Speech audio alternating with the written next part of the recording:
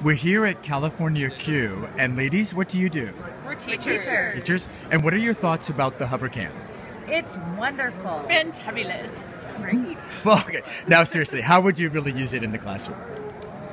To put items under to show the kids, make something small big so that everybody can see it. Uh-huh. Read-alongs, toilet. Oh, read-alongs, yeah? And they're great for modeling and showing ways to do things for students. Science experiments. Good, good. And then what are you holding there in your hands? The cutest little HoverCam bear ever. Oh my gosh. Aren't you glad you stopped by? Yes. Thank you, HoverCam.